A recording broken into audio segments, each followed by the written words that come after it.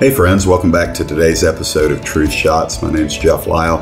I have the lovely privilege of serving as the lead pastor of the church at Winder in Bethlehem, Georgia. You always have an invitation to come and join me out there on a Sunday or a Wednesday. But for these Truth Shots episodes, I get to come to you. And so I want you to join me in the 146th Psalm, Psalm 146. I'm going to bring you a message and tell you today why my hope is still in God, why my hope remains in God. That's right. And through all that's going on in life, God remains my hope. And I'm going to tell you why from these ancient words from King David in Psalm 146. So grab a copy of God's Word and let's get into this episode of Truth Shots.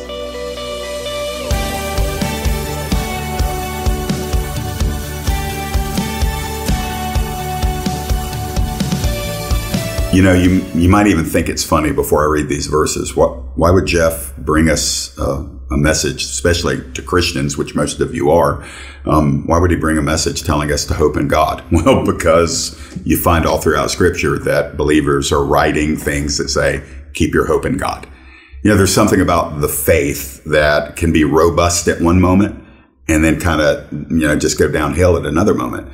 And all of us are susceptible to the highs and lows of what it means to feel our faith or to feel hopeful or to feel confident in God. And whereas I would love to just bypass emotions altogether and just say, no, the Christian life is just about your knowledge or just about your soul or just about your spirit, your emotions are in there somewhere. And so one of the things that the enemy likes to do is he likes to exploit our emotions. And our emotions, quite honestly, are the most fragile, unpredictable parts of who we are as human beings and as Christians. And so it's very important that we allow our spirit to speak to our emotions. Because if your emotions are informing your spirit, man, you're going to be all over the map. But if you get strong in hope and confidence in your spirit, then your spirit can instruct your emotions. And sometimes when your emotions are trying to carry you in a negative or a wrong direction, your spirit will just reach out and say, not so fast. Emotions, you submit to the spirit because the spirit is what rules and reigns. So in the Psalm, I've got some refreshers in these verses that help me to remember why my hope should always remain in God and not in anybody else and not in anything else. And so let's look at these words together from Psalm 146, and let's just see maybe the Holy Spirit does some work in you, and maybe the Holy Spirit does some work in me, and maybe both of us leave this truth shot together, and we find ourselves more confident than ever that God is for us, not against us, and He's not done working yet. Psalm 146, David writes, praise the Lord, O my soul. I will praise the Lord as long as I live. I will sing praises to my God while I have my being. Put not your trust in princes, in a son of man, in whom there is no salvation. When his breath departs, he returns to the earth. On that very day, his plans perish. Blessed is he whose help is the God of Jacob, whose hope is in the Lord his God, who made heaven and earth, the sea, and all that is in them, who keeps faith forever, who executes justice for the oppressed, who gives food to the hungry. The Lord sets the prisoners free. The Lord opens the eyes of the blind. The Lord lifts up those who are bowed down. The Lord loves the righteous. The Lord watches over the sojourners. He upholds the widow and the fatherless. But the way of the wicked, he brings to ruin. The Lord will reign forever. Your God, O Zion, to all generations. Praise the Lord. Now, friends, I'm just going to go ahead and risk it. If you're hearing the Holy Spirit, just reading those verses should have helped your soul. I don't even have to say anything really. And those verses alone should reorient us and bring us to a place where like, oh yeah, the Lord is in control. The Lord is good. The Lord loves me. And so as I walk us through these verses in our remaining time together, I want you to give yourself permission to receive spiritual encouragement. Not a superficial pat on the head, not a attaboy or a go get 'em tiger. I'm not talking about stuff like that. I'm saying let your spirit receive the truth of the Word of God and let your emotions bow to what your spirit is receiving. So if you're in a dark place, if you're in a depressed place, if you're in a frightened place because of all the nastiness going on in the world, well, then I'm just going to appeal to you to go higher. Do what Paul told the church at Colossae in chapter 3. He said, if you then be risen with Christ, Seek those things which are above, where Christ sits at the right hand of God. Set your affection, that means your emotions, your pursuits. Set your affection on things above and not on things of the earth, for your life is hid with Christ in God. Meaning all of our hope is found in God. And sometimes you have to go back and you have to reconnect to the source of your hope. Sometimes you've got to divert your attention off of the craziness of the world and recenter yourself and fixate on the Lord. And that's when your hope and your confidence and your reassurance is going to start flowing in your life again. David's going to help us do that today in his Psalm 146. And I see David in the first two verses like this. I see him as a believer with his mind made up. I like this because David is not waiting for anybody else to help him make up his mind. David said, it's my mind. I'm going to make up my mind, what I believe, what I think, and what I'm feeling. What does it look like? Well, in verse 1, he says, praise the Lord. Praise the Lord, oh my soul. I mean, that's awesome. David is talking to his own soul. And his soul maybe needed to be raised up a little bit, be refreshed a little bit, be elevated a little bit. He's saying, soul, I want you to start praising the Lord. I want you to start giving God the glory. I want you to start focusing again on the Lord. Soul, get your attention off of other stuff. And soul, start looking at God. Start looking to the Lord upon his throne. Start looking to the Creator. Start looking to the Shepherd. Start looking to the Redeemer. Start looking to the Savior. Start looking to your Father. Start doing that, oh my soul. But he goes further. He makes a decision. He says, I got my mind made up. Soul, you start praising the Lord. And then he says, I'm going to praise the Lord as long as I live. That's a bold declaration. You know, it's easy to praise God when your bank account's full, isn't it? It's easy to praise God when your body's young and strong and not struggling at all. It's easy to praise God when you got 15 people that are applauding your every move, your every word, your every decision. Those are easy times when the body's healthy, when the family's good, when your friends are near, when the bank account's full. I mean, that's even non-believers can give God the glory, so to speak, in times like that. Why? Because it requires nothing of them. But when you make up your mind that no matter what life hands you, when you make up your mind that through the valley of the shadow of death, even when you walk there, you're going to praise the Lord. When you make up your mind when you're persecuted, you're going to bless the Lord. When you make up your mind that when you don't have a lot of stuff in a world that is bent on stuff, I mean, we live in a world that is addicted to stuff. And some Christians, you don't have a lot of stuff, but can you still praise the Lord? Because as best I can tell, you probably got food and shelter. And if you're watching this, you either have a television or a computer or a smartphone. And so I'm thinking to myself, we have a lot to praise the Lord about, but you got to make up your mind ahead of time.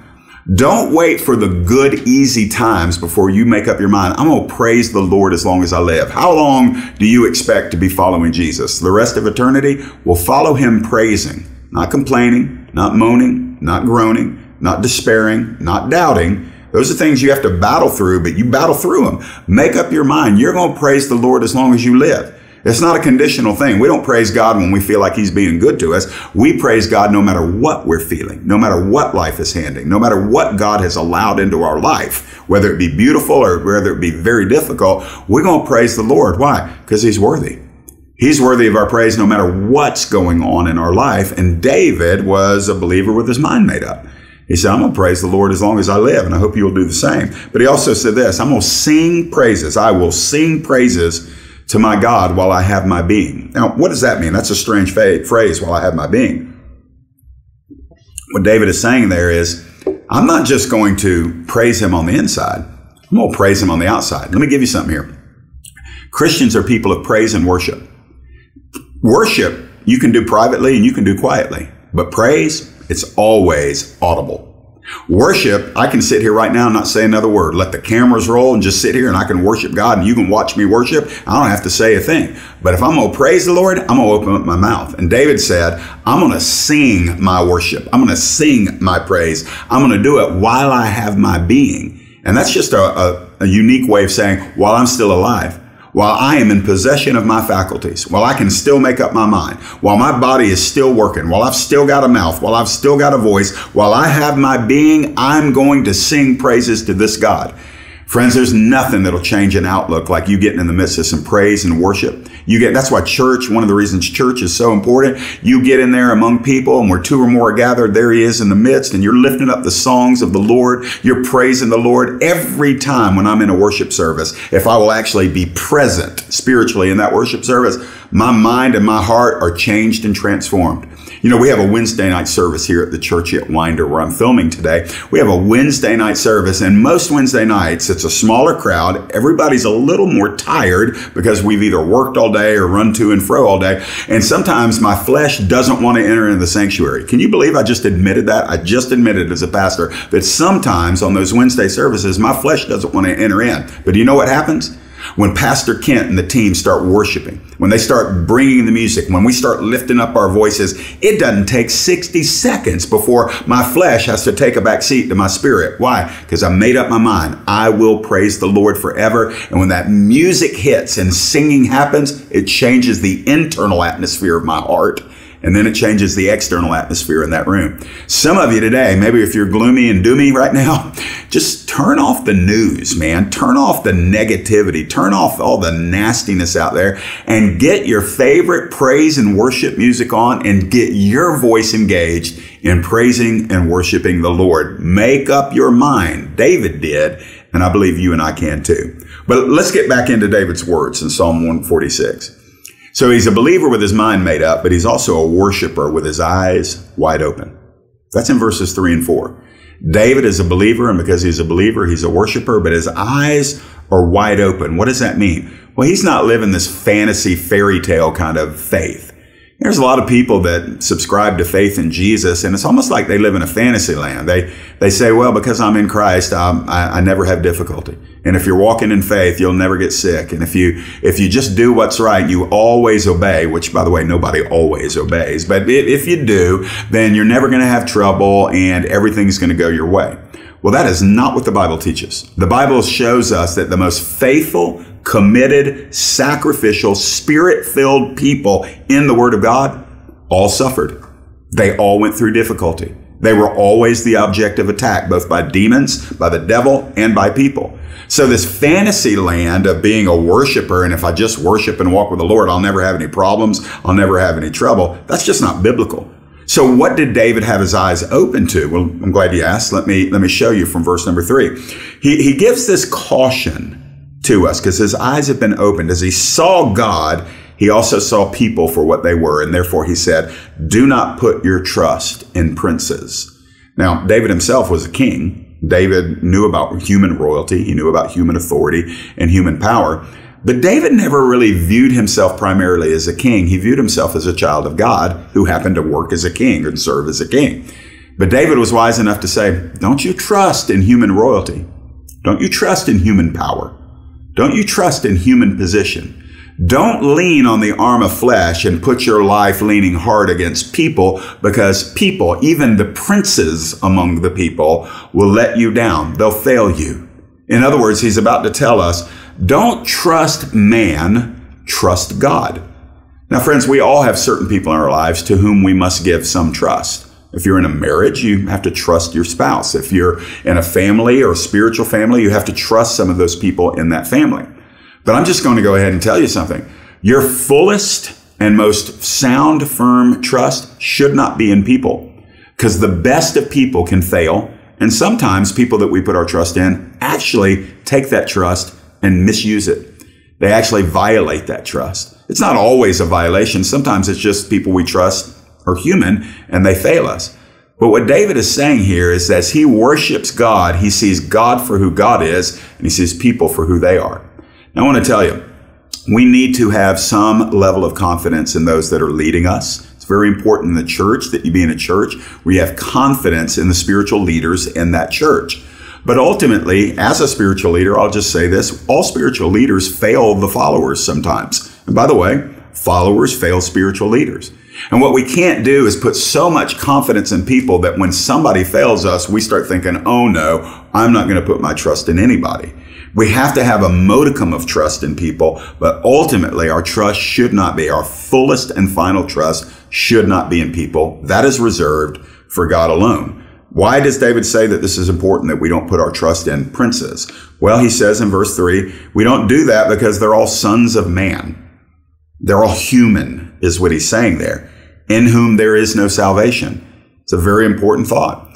Like the deepest work that you need in your life, the deepest provisions, the deepest protections, the most necessary promotions, there's no salvation. There's no power in man to bring those to you. Now, you can look at it in the strictest sense of the word, meaning this: there's no spiritual salvation in a person, no pope, no priest, no pastor. Those people can't save us, no prophet. But beyond what he's talking about in the sense of being saved or justified, we know that there's only one name by whom we must be saved, and that is the name Jesus Christ the Lord. We know that. But we sometimes look at people as mini saviors, little tiny miniature saviors. And I'm going to lean on this person because they'll always be there. And then one day they're not. Well, I'm going to trust this person because they're going to open doors for me. And then one day they don't open any doors for you. Well, I've got this fallback plan. If everything else falls apart, I got this fallback plan. And then where do you fall when your fallback plan falls away? So what David is saying is, man, people are people. They're just sons of men. They're trying to figure out their way. They're in process. They're not glorified. They're not God. And so he's saying, don't put your full trust in people, because ultimately there's going to arise a situation where a person can't help you. Do you know that God constructs your life that you will eventually hit spots in your life where no human being can help you? Your spouse can't help you. Your parents can't help you. Your children can't help you. No spiritual leader can help you. God wants to ordain our lives so that in the heart of hearts, we know that ultimately God is our help in a time of trouble. And so David is saying here, my eyes are wide open. As I worship God, I also see what God is. And because of that, I see what people aren't. And so don't ever get confused about who your real hope and your real trust is. My hope remains in God, even when people fail me, or if I fail people. Ultimately, our hope needs to be in God. And so David says down in verse number 4, he reminds us that when people are our trust, we're on faulty ground, because when a man's breath departs, he returns to the earth. On that very day, his plans perish. That's just kind of a sober, almost like a intense way of saying, don't put your hope in people because they die. Now, he's not saying, live your life as a hermit, never trusting anybody. He's just saying when you love people and when you place trust in people, don't treat them as idols. Don't treat them as little mini gods, miniature gods. You don't ever want to have your heart's worship go to a person. Why? Because those people die and they return to the earth. We bury our loved ones. We bury those that have helped us. We bury those that we look to. It's a very sad day when that happens, but we should know ahead of time, when a man of God dies, nothing of God himself dies. When a woman of God dies, nothing of God himself is buried. Ultimately, people are temporary in our lives. Therefore, we should not put our fullest confidence, hope, or trust in the best of human beings. They may be wonderful people, but they're not worthy of your fullest trust in the sense of you stake your whole life on what this person is or is not going to do. They return to the earth, and the day that they're buried, all their plans perish with them. Every good intention, every ounce of willingness to help you, every resource they might have had, every ability to stand in the gap and show up in your time of need. If you're relying on people, there's going to come a day where that person you're relying on won't be able to help you. And so God says, rely on me. That's why your hope needs to be in him. I want to give this quick word. Some of you lost your hope in God because a person failed you. Or maybe God didn't leave that person who had become your rock. And when that rock of a person was no longer in your life, you felt like you had no rock, when God has been saying all along, I'm your rock. I'm the one you were supposed to trust in. I'm the one you can't live without. And now that this person is gone and you feel like you lost your rock, I just want to say, when we lose our human rock, that was never supposed to be our rock to begin with, when we lose that person, it's a new opportunity to say, from this day forward, God, you will be my rock. I will have my hope only in you. So that may be a difficult moment for some of you. I just feel the tenderness of the Lord right now that some of you have buried loved ones. Some of you have been abandoned by a spouse that you thought was your rock. Some of you had to say goodbye to children or parents, and they were a huge part of your life. And you feel that emptiness and that sadness and that disconnect. But I want to tell you, the Lord's not upset. He hasn't disappeared. But he is waiting for you to make a decision, to make up your mind. You're going to worship him. You're going to praise him. You're going to trust him again. You're going to welcome him to take that primary place in your life where he is the central source of your hope and your confidence. You can go on. You must go on. He's not done with you yet.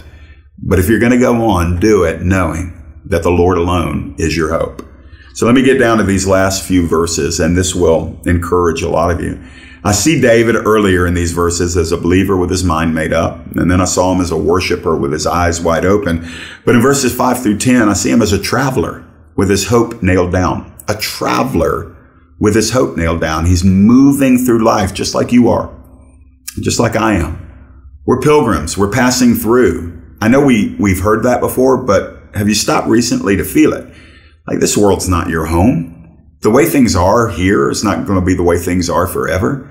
Like, we tend to live with this amnesia that God's going to radically change everything that we can see on planet Earth. Like, this isn't as good as it's going to get, nor has it ever been as good as it's going to get. You know, we talk about making America great again, and we're talking about bringing back, build back better, and all these political slogans. I'm like, man, my hope's not in the government. The government can't build what I need built. America's greatness is good. I would much prefer America to be great rather than America to be the footstool of the rest of the world. But that's not where my hope is. My hope as a traveler through this world, my hope's nailed down just like David's was. My hope is in the coming kingdom to planet Earth. You heard me right. Your king is coming back. King Jesus is coming back to earth. And in the meantime, God says, I want you to trust me because I am going to provide what you need. And I have compassion. I have mercy. I have care. I never forget those whom the world forgets. I never overlook those whom the world overlooks. Every single created person in the image of God is important to the Lord himself. So let's see how he expresses that in these verses. He says in verse number 5, blessed is he whose help is the God of Jacob, whose hope is in the Lord his God. Now, if you know anything about Jacob, Jacob was kind of a scoundrel in the Bible. Jacob was ruthless. Jacob wasn't godly. He had godly appetites, but he was a bit of a manipulator. He was kind of a liar. He was a schemer. And before he had that wrestling match with the Son of God, well, Jacob was living one way, but God never gave up on Jacob. And God pinned Jacob to the ground that day and caused Jacob to walk differently after that wrestling match than he would ever walk before.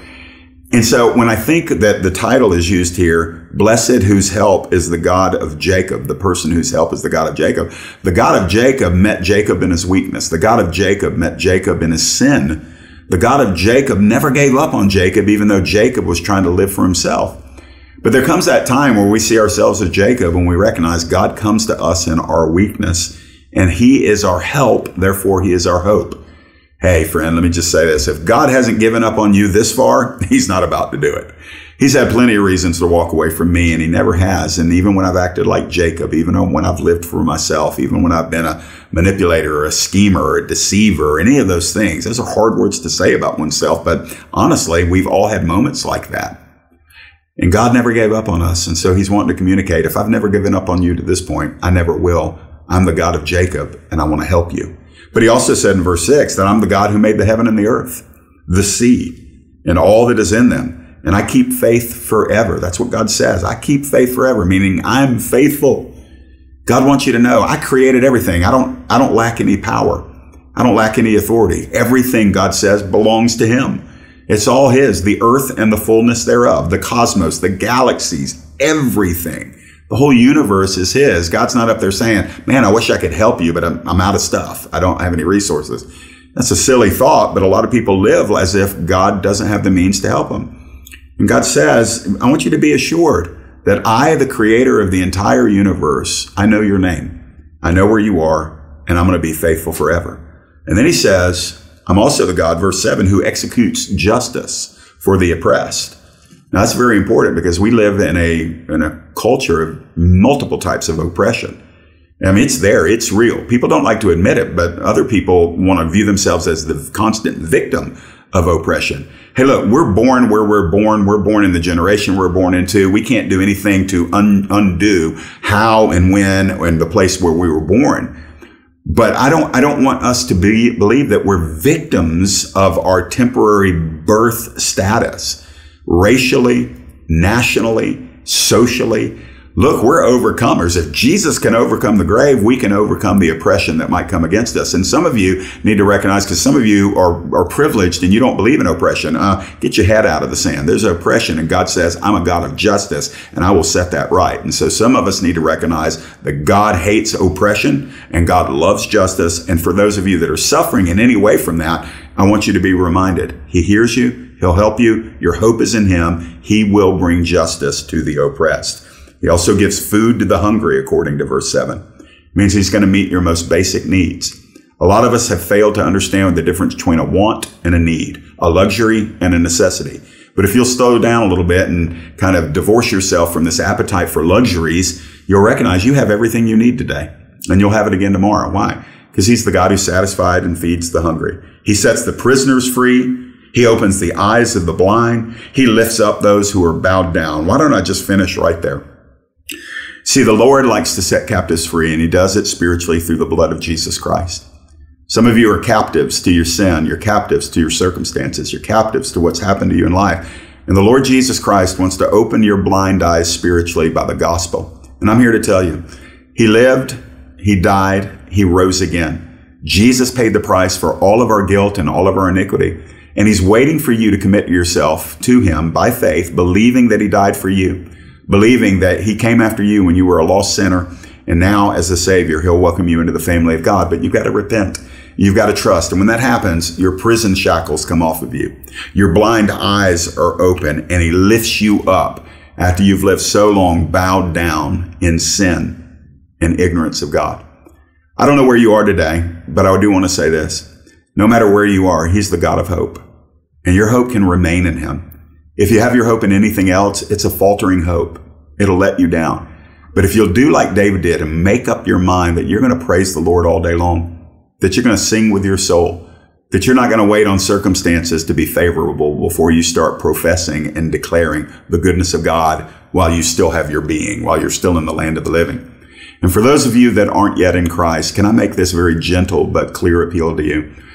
What does it profit you if you were to gain the whole world but forfeit your soul? You need to call on the name of the Lord today.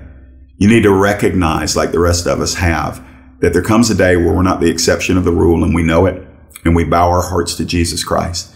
So friend, as this broadcast comes to an end, this is what I want to tell you.